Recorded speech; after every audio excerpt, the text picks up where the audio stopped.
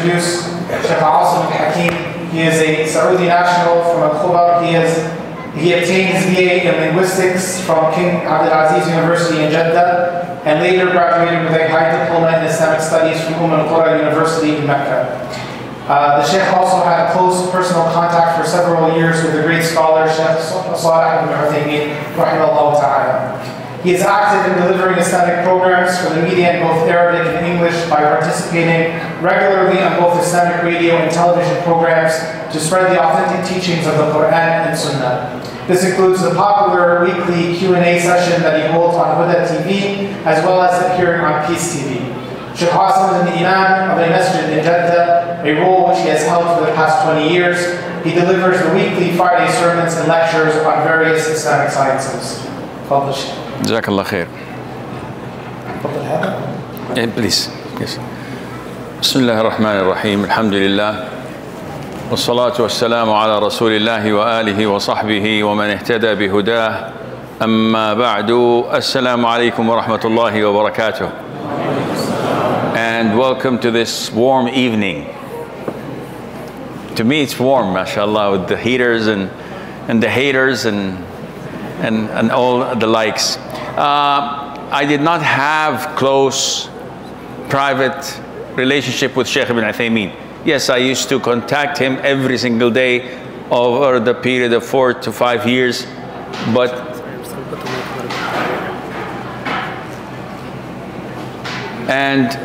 now I don't have any affiliation with Huda TV. This information was about 20 years ago.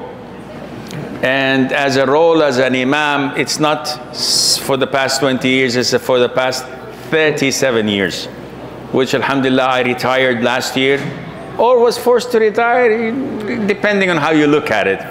But now I'm free as a bird with the grace of Allah, and this is what enabled me to come and speak to you and join you, alhamdulillahi rabbil alameen.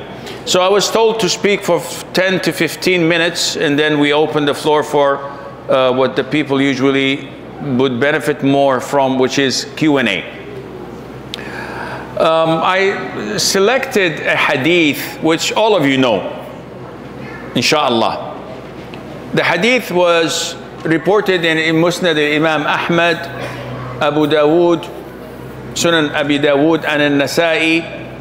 Muadh ibn Jabal, may Allah be pleased with him, one of the great companions of the Prophet ﷺ, says, the Prophet once took my hand and said, alayhi salatu wassalam, Ya Muadh, Wallahi inni la uhibbuk. By Allah, I love you. By Allah, I love you. The Prophet swears twice over such an issue. It has huge significance. Then he says, I said to the Prophet, in reciprocating, by Allah, I love you as well, O Prophet of Allah, alayhi salatu wasalam. Then the Prophet said to me, O Muadh, do not forget at the end of every prayer to say, Allahumma a'inni ala dhikrika wa shukrika wa husni ibadatik. Oh, you all memorize this. You all say it at the end of your salat, whether before tashahhud or after tashahhud, and we will come to address this if there is time, inshallah azza wa jal. So this is what the Prophet sallallahu alaihi wasallam advised his companions, saying, O Muadh, do not forget to say at the end of every prayer, O Allah, help me to remember you, give thanks to you, and worship you in the best way. This is a hadith we all know. However, by gathering here and discussing this hadith, we know for certain that the angels has descended, and the mercy we're being surrounded by, and Allah, and the sakina, the tranquility, and Allah Azza wa Jal mentions us in a congregation better than ours. So definitely it's a win-win for us.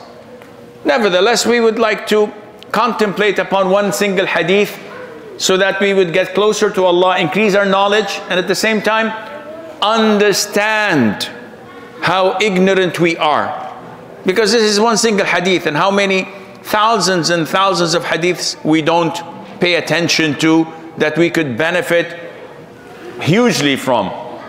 First of all, who is this man that the Prophet ﷺ took his hand, swore twice that he loves him? This man is Muadh ibn Jabal. He is from the Ansar, from the Medina.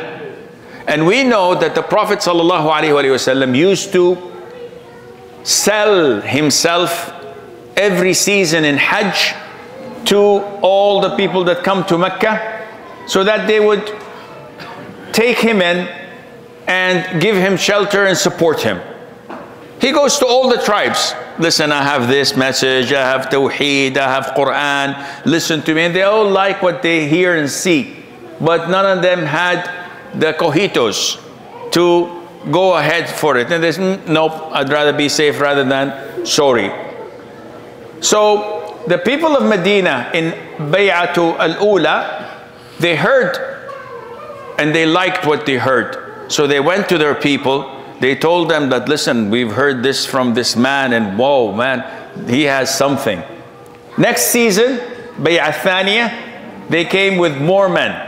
Among them was Muadh ibn Jabal. Muadh at the time was how old? 16 years of age. Some say 18 years of age. To us, in our standards, he was a kid. In these days, or in those days, they did not have this description that we tend to have. Nowadays we say that, oh, he's a teenager, he'll grow up, it's okay. Yeah, Sheikh, he is fornicating, he's doing pot, he's watching porn, he's skipping salah. It's just okay, he's a teenager. He's 40 years of age, it's okay, he'll grow up. They didn't have this categorization. The moment you hit puberty, whether it's 15 or 14 years of age or 16, you're a man. And you act like a man. And you behave like a man. So Muadh, at that time, was 16 years of age. He was described to be tall, handsome, intellectual, a very, very smart man, to the extent that he was among the handful who used to give fatwa at the time of the Prophet ﷺ. Now, if you have the Prophet and you had an inquiry, you wouldn't go to someone else, you would go to the Prophet. There were a handful of scholars among the companions that were authorized by the Prophet ﷺ to go and ask and take fatwa. What an honor. Come on, give me a break. The Prophet is there and you coming to me and the Prophet approves of that? What an honor. Not only that, Muadh did not miss a single battle with the Prophet ﷺ. MashaAllah, you're all here. How did you come? SMS, flyers, emails. At the time of the Prophet, they did not have this ﷺ.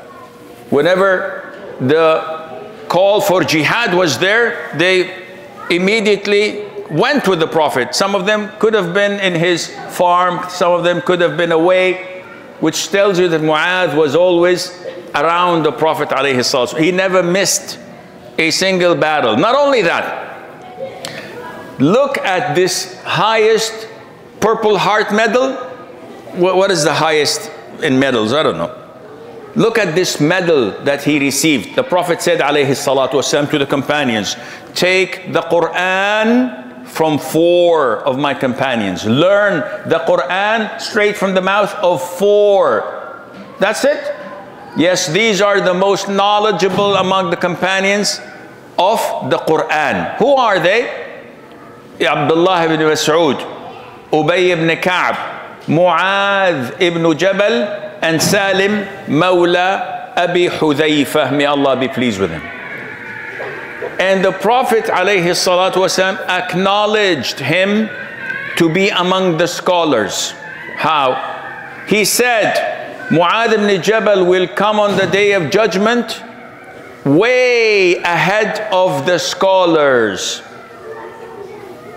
which means that this is a endorsement of the Prophet ﷺ to his knowledge. And this is why he also said in an authentic hadith, the most knowledgeable of my companions about halal and haram is Muadh.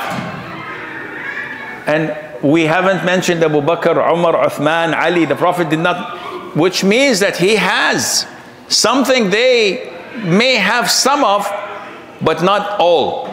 So Muadh was a specimen of his own. And he is unfortunately unknown to the most of us. You say Muadh ibn Jabal, nice to know you. Who's he? And this is a problem when it comes to our history, to our heritage. We have no knowledge of it. And I always make this joke, may Allah forgive me. If we were to enter Jannah, and then they'll introduce us, this is Salama ibn al-Aqwa'. Who? Salama ibn al-Aqwa', one of the greatest warriors at the time of the Prophet ﷺ, and the best sportsman ever, with stamina much bigger and stronger than marathon runners. MashaAllah, don't know him, never heard of him.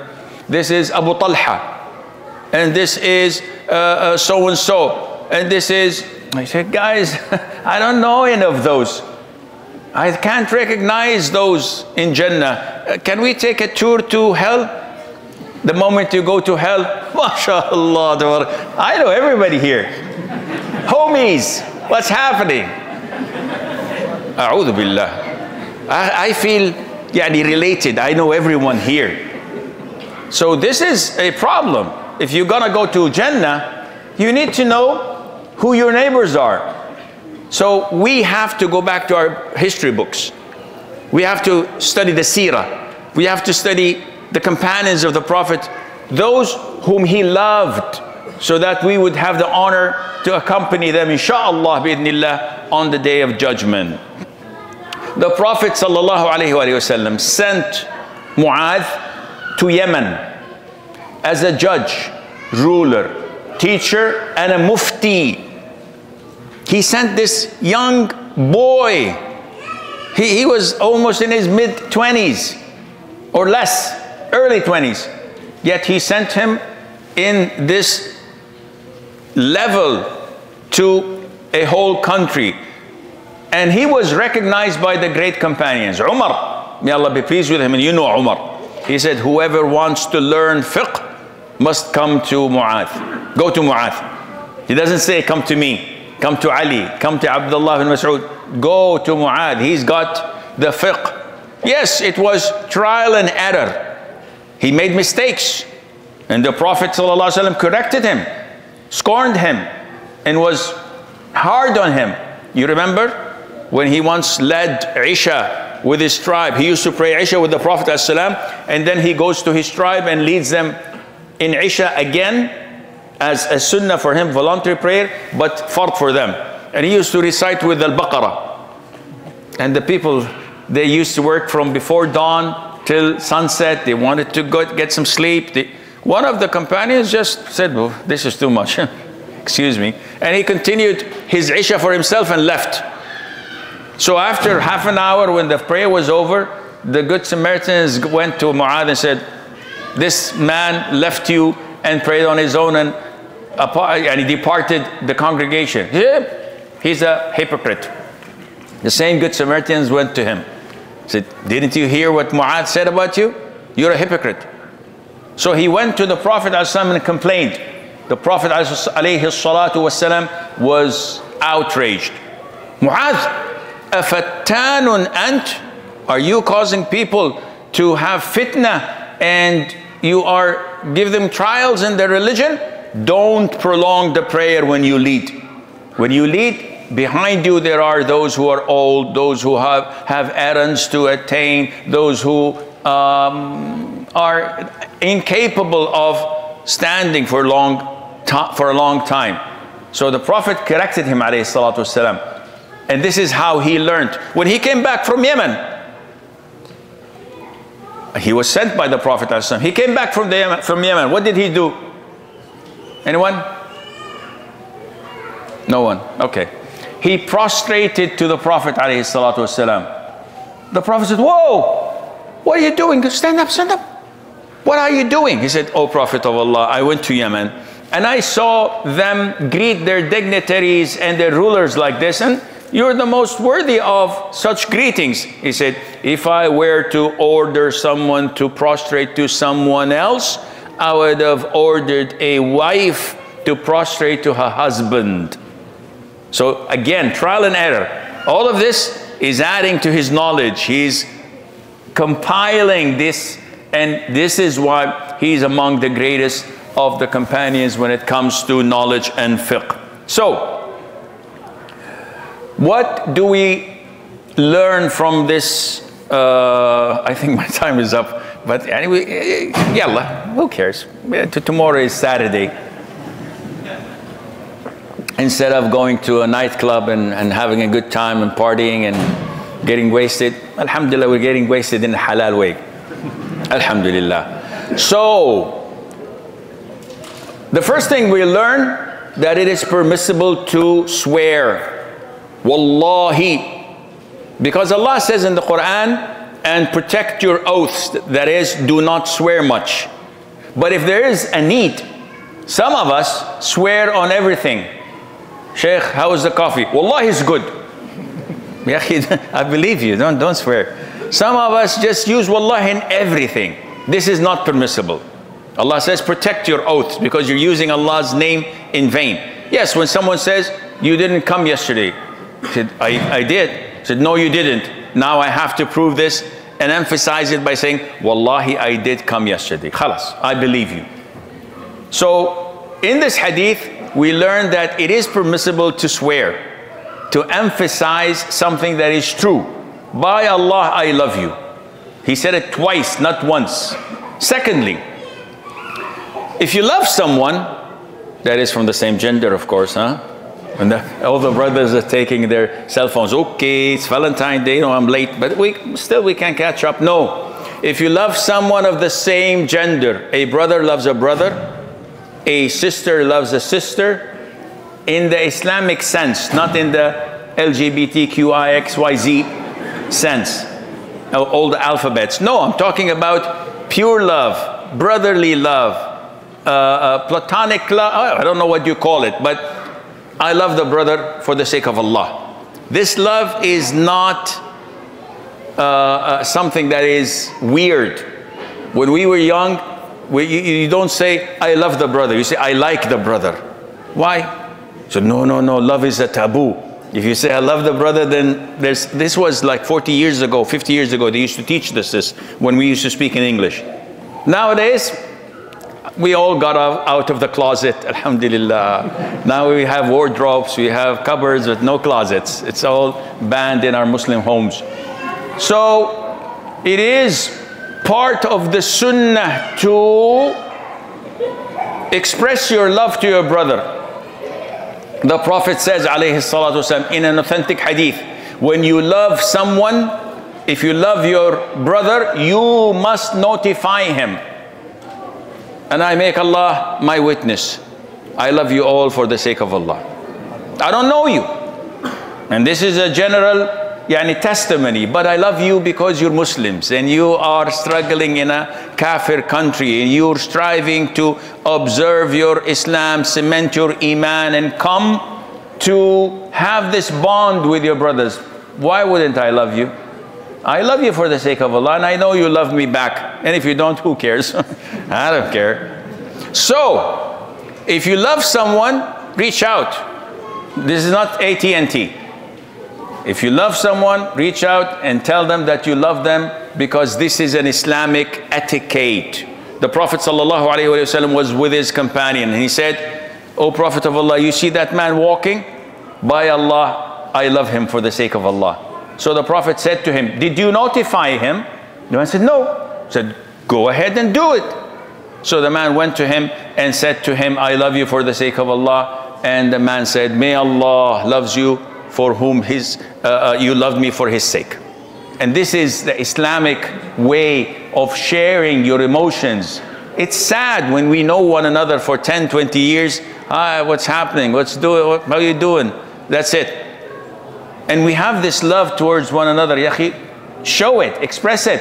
And it's even sadder when you're married for 30 years to your wife and you fail to say this miserably. Inni ala dhikrik. Oh Allah, help me to remember you. Number one, without Allah helping you, it's out of the question. You're lost. You're a loser. You cannot even take a breath. You cannot inhale without Allah allowing you to do it. This is something. Who's playing with the volume? Okay, thank you. So now I have to speak softly. Okay, so you have to always remember that without Allah's help, you cannot do anything. This is why, what is one of the treasures of Jannah? La hawla wa la quwwata illa billah. There is no power, no strength except with Allah. It's one of the treasures of Jannah. If you say it, there's a palm tree that will be planted for you every time you do this. La hawla wa la quwwata illa billah. You're queuing. You're in a traffic jam. You're in a problem. Always say La hawla wa la quwwata illa billah, and things would inshallah be facilitated for you. And that is what the Prophet used to teach his companions, alayhi salatu wassalam. إِذَا سَأَلْتَ فَاسْأَلِ اللَّهِ. When you ask Allah. وَإِذَا اسْتَعَنْتَ فَاسْتَعِنْ بِاللَّهِ. And when you seek help, seek it from Allah. This is what we say, إِيَّاكَ نَعْبُدْ وَإِيَّاكَ نَسْتَعِينَ. Oh, you alone we worship, and you alone we ask for help. And this is what the Prophet used to, alayhi salatu wassalam, begin his speeches by. Inna alhamdulillah nahmaduhu wa nasta'inuhu. We praise him and we seek his help. But we don't contemplate on these words. We just say them. And most of us, they rely and depend on the size of their biceps, not on their Allah's helping. When you want to carry something heavy, deadlift, what do you say? Bismillah? Come on, you can do it. I can do it without Allah's help. I didn't do it. Attribute everything you do and every success you go through to Allah Azza wa Jal, declaring that I have no power, no might, no strength without Allah. And this is when Allah Azza wa Jal supports you beyond your imagination. If Allah Azza wa Jal helps you, you will always be among those who remember Allah subhanahu wa ta'ala in the morning and in the evening. Who amongst us observes the adhkar in the morning and the evening? They usually take between 15 to 30 minutes to accomplish. Who sits in the congregation saying Subhanallah, Alhamdulillah, Allahu Akbar a number of times, La ilaha illallah wahdahu la sharika lah 100 times? Who says Allahumma a'inni ala dhikrika wa shukrika wa husni ibadatik, Allahumma ansaka al-afwa wal afiya fi dunya wal akhirah, Allahumma ansaka al-afwa wal afiya fi dini dunya wa ahli wa mali? Who says Sayyidul Istighfar? Who says A'udhu bi kalimati at-tammat min sharri? A long list of adhkar. If Allah helps you, you can do that. You can remember Him. And when you remember Him, you can do that before you go to bed. Everyone goes to bed, switch off, then switch on, 9 to 5. And in this vicious circle, they go to bed, they forget to say the adhkar at night. I know people that would never ever skip the adhkar of night. And they would recite Surah Al-Mulk, 30 verses. They would recite the whole things they have to say, because this is your antivirus. Everyone has on his computer antivirus or on his mobile. But you need antivirus so you'll be protected from evil eye, from envy, from black magic, and from jinn possession. I could care less if a sorcerer come now and he says, listen, I have like 20 jinn under my control. So, enchanté in French. I know you guys speak French. So who cares? Aren't you afraid? No, I'm not afraid. I have Allah Azza wa Jal with me. I do my adhkar in the morning, in the evening, before I go to bed, after fard salah, before I leave my home. I could care less. Do this. Everybody comes and says, what's your dalil? And I say, okay, do you know Arabic? He said, no. Do you know the Quran? I said, no. Why are you asking me for dalil? You don't even know the difference between a hadith and an ayah. This is shocking. So, Allah says in the Quran in Surah At-Tawbah, and if they had, and Allah's talking about the hypocrites, listen, they did not come and participated in the expedition with the Prophet ﷺ in Ghazwat Tabuk, for example. Why? They lagged behind. So Allah is saying, and if they had intended to march out, certainly they would have made some preparation for it. But Allah was averse to their being sent forth, so He made them lag behind.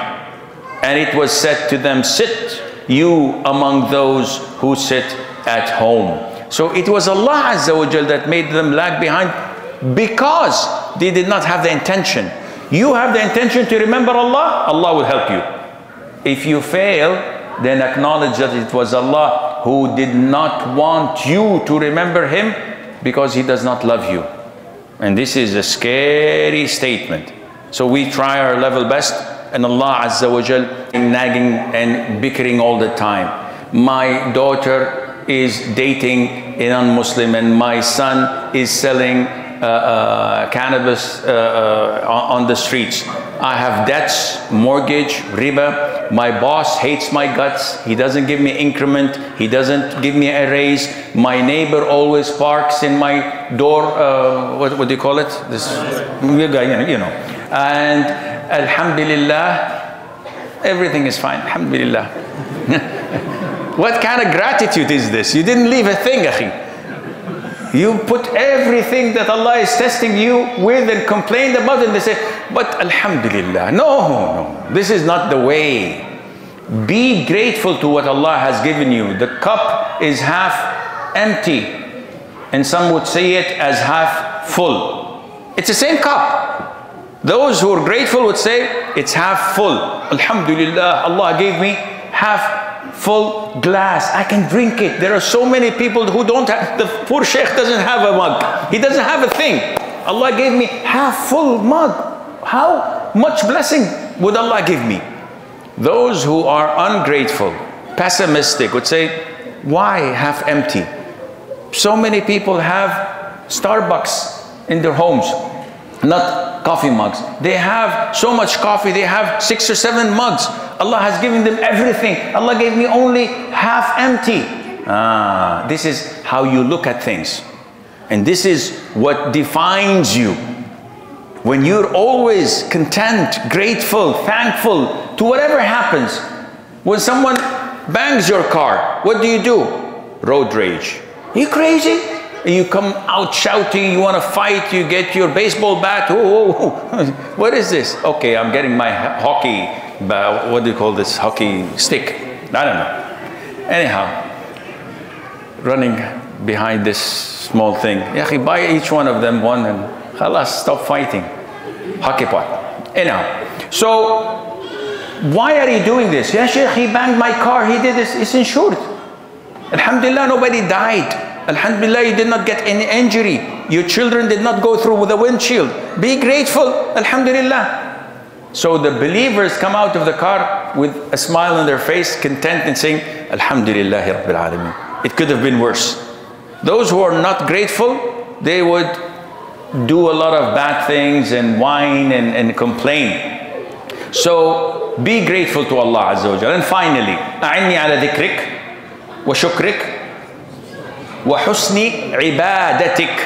Husni ibadatik means and worship you in the best way. He could have said, and to worship you.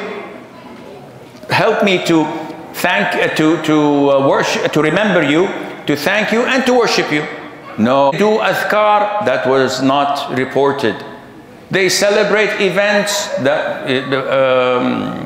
Shabi Barat, the 27th of Rajab, the 15th of Sha'ban, we're coming. They celebrated. Okay, that's good.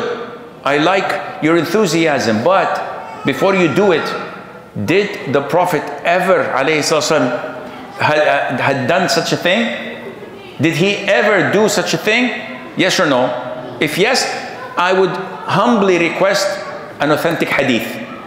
Bukhari, Muslim, Abu Dawud, Tirmidhi, Nasa'i, Ibn Majah, al-Hakim, Mustad, anything. Give me a hadith. If you fail to do this, then this is a what? An innovation. Stay away from it. So this is why the Prophet said, alayhi salatu wasalam, and worship you in the best of way. Now, I think we've spent so much time. There are so many things in this particular hadith that we could benefit from, but the time is not going to help us. I conclude. When to say this dua? The scholars differed. Some say before salam. After you do the tahiyyat, tashahhud, then as-salat ala nabi alayhi salam, salat al-Ibrahimiyya, the salutation or the durood, as in Urdu. Then you say, in conclusion, before you offer salam, you say, Allahumma anni ala dhikrika wa shukrika wa husni ibadatik, and you offer salam.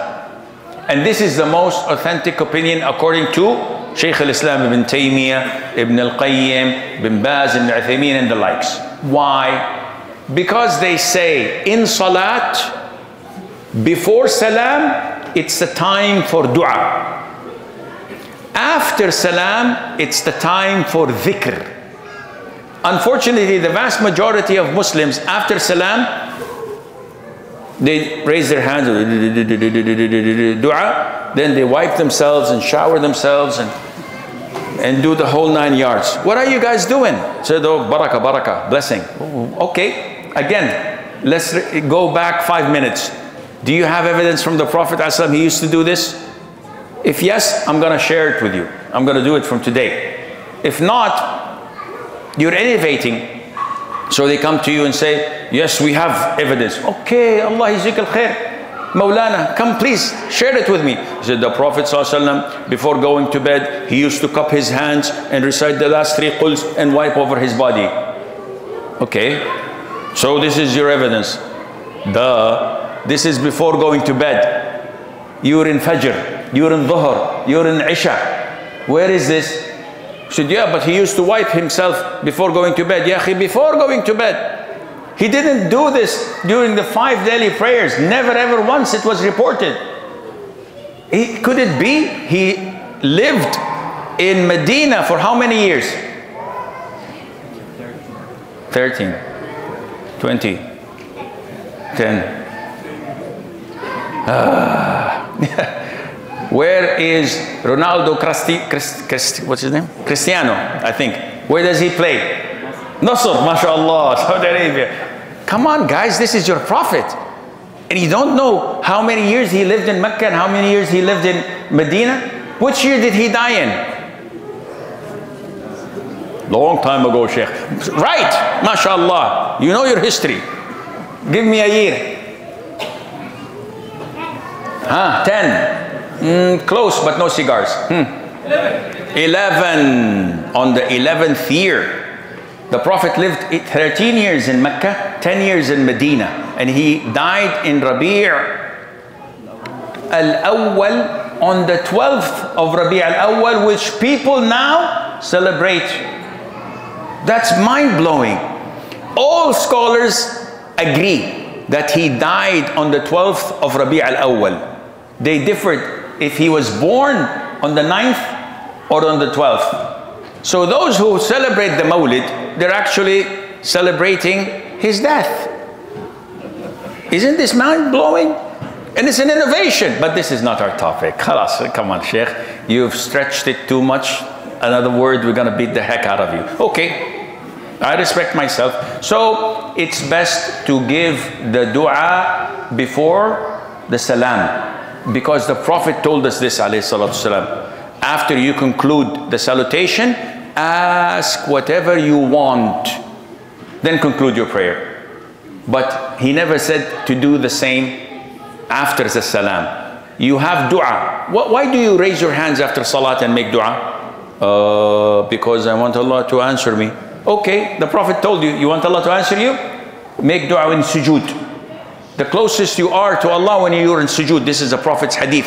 The closest one of you is to Allah when he's in sujood. So choose whatever dua you like. This is what the Prophet said. This is what he's recommending you to do. He said, no, I'm not going to do it in sujood. I'm not going to do it before salam as he requested. I'm going to do it after salam. Suit yourself. That's your problem, not mine. Therefore, I conclude with, this is one single hadith that we all know of. And I myself have benefited a lot from this discussion with you. And I hope that you've also benefited from the points that we've mentioned and studied together. Imagine how many things we don't know about the tens of thousands of other hadiths that we know, but we've never contemplated upon nor studied. هذا والله أعلم ونسبة العلم إليه أسلم وصلى الله وسلم وبارك على نبينا محمد.